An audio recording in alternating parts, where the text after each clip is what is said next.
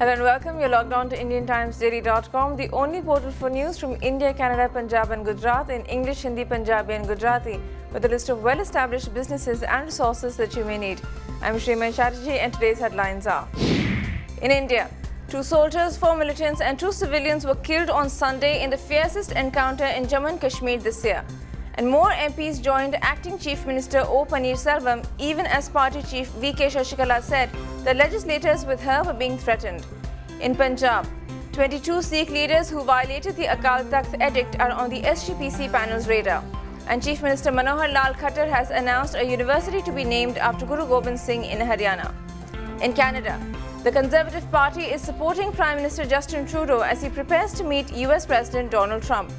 And an Ontario school has cancelled school trips to the US due to safety and equity concerns. Stay tuned to IndianTimesDaily.com and I'll be back with all the news that's important for you from India, Canada and Punjab.